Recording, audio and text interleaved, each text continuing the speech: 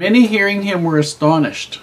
Verse 2, saying, From whence has this man these things? And what wisdom is this which is given unto him, that even such mighty works are wrought by his hands? In other words, they are absolutely amazed at how he is teaching and the things that he has done. But instead of being full of wonder at it and praising God at it, the first thing that comes through their mind is, how can we put this guy down? In verse 3, is not this the carpenter? Is not this the carpenter, the son of Mary? And then it says the brother of James and Joses and Judah and Simon. So those are his 4 brothers which are there. And are not his sisters here with us? And they were offended at him. Now the word offended means ashamed, embarrassed, upset. There's a whole bunch of meanings that could be applied to the word offended. It doesn't mean that he did anything that caused them to be offended. It meant that they had a problem with him being as good as he was. But Jesus said to them under verse 4, A prophet is not without honor, but in his own country and among his own kin and in his own house. And he could do no mighty work there, not because his priesthood authority was any less, but because the people had no faith to bring to pass, to bring in front of him the people who were sick, that he could heal them. He laid his hands upon a few sick folks and he healed them. But the vast majority of people just pretended that this was just, Jesus the carpenter who came home for a short visit. He marveled because of their unbelief. He went around all the villages teaching. He called upon the 12 in verse 7, sent them forth 2 by 2. This is an interesting thing here, this going forth 2 by 2. You go forth 2 by 2 so that you have a witness that you were righteous and that you did the right thing, and one can support the other in case you're having some difficulty. Gave them power over unclean spirits, commanded them they should take nothing for their journey, save a staff only. No scrip, no bread, no money in their purse.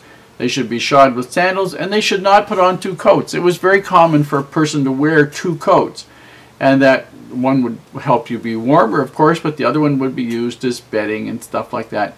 Basically, just go and work and preach. That was what he was sent to do.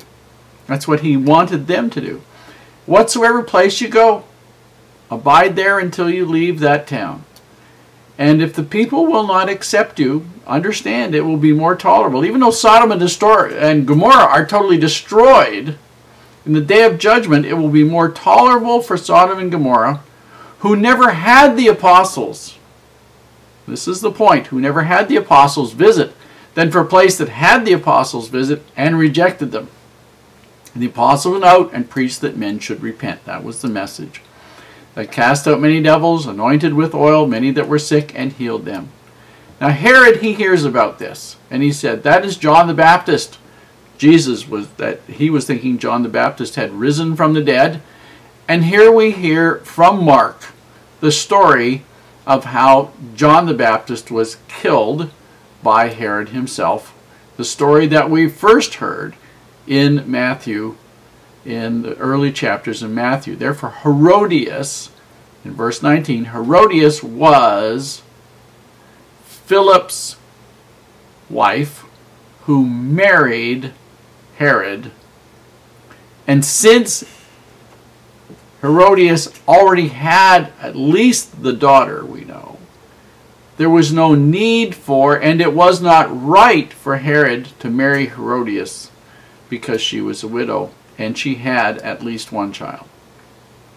Herod, it says in verse 20, feared John, knowing that he was a just man and an holy man, and he was willing to keep him in jail, but he made the mistake of doing something that we have been warned against and warned against and warned against. Do not make promises with oaths. And here is what happened. Herod's on his birthday. He had supper with his lords, his high captains of his military, and the chief estates of Galilee, all those people who had large holdings, land holdings in Galilee. And his daughter danced, and he said, he sware unto her with an oath, whatsoever thou shalt ask, I will give it thee unto half of my kingdom. Now why he would say anything that stupid, nobody can figure out, but this was the kind of stupid oath that people would give, and this is why they were warned against these. And so she basically said, I'd like time to think about this, I'm sure. Then she went unto her mother and said, what shall I ask?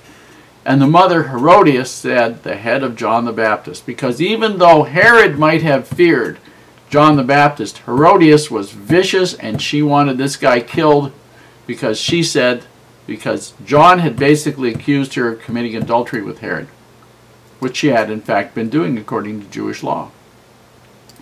Said the king was exceedingly sorry, yet for his oath's sake, in verse 26, and for the sakes of their sakes which sat with him. In other words, so he wasn't embarrassed, so he didn't have to break his word. He would not reject her request, and so he immediately sent an executioner to kill John the Baptist, thereby becoming a murderer. Even though he did not kill him personally, he caused him to be killed. That made Herod a murderer. His followers found out about it. They came and took his corpse, laid it in a tomb. The apostles were gathered together, and they wanted to talk with Jesus. They wanted to know, but they couldn't even have time. It said in verse 31, and he said unto them, come ye yourselves apart into a desert place and rest for a while. For there were many coming and going, and they had no leisure. The Savior and the apostles didn't even have time to eat. They had so many people coming. And so they departed into a desert place, and the people saw them, and the people ran to where they figured they were going to go. And the Savior had compassion on them in verse 34, because they were sheep without a shepherd. And he began to teach them many things. And when the day was over, there was no place that they could buy food, and it would have cost 200 pennies worth, which would be 200 days' wages to buy bread for these people. And the Savior said, how many loaves and how many fishes have we got? 5 loaves and 2 fishes. And this is, and the interesting thing to me is verse 40. The people sat down in ranks by hundreds and by 50s. Now, they just didn't sit down and wait to be served. They organized themselves. The people organized themselves and sat down in groups so that they could be fed quickly and well. The loaves and the fishes were blessed and break, and they were fed, and there was stuff left over after everybody did eat. And basically he said to his apostles, okay, you guys take off on a ship, I'll meet up with you later. And he watched, and they were rowing, and the sea was hard against them, and the wind was against them, and he decided he'd go out. And so he was walking on the sea, and would have passed by them, but they saw him walking on the sea. And supposing in verse 49 it had been a spirit, they cried out. And he said, basically in verse 50, be of good cheer, it's I, be not afraid. And he went up into the ship, and the wind ceased, and they were amazed in themselves beyond measure. And they wondered, for they considered not the miracle of the loaves, for their heart was hardened. At this point in time already, they were used to seeing miracles. And it doesn't mean their heart was hardened in the sense of they were unrepentant or whatever. They just were not as amazed at that as they could have been and probably should have been. They just expected that the Savior was able to do this. So hardened didn't mean negative or hostile. It just meant they were used to seeing that sort of thing. And so it was nothing special to them. But walking on the water, that was something else.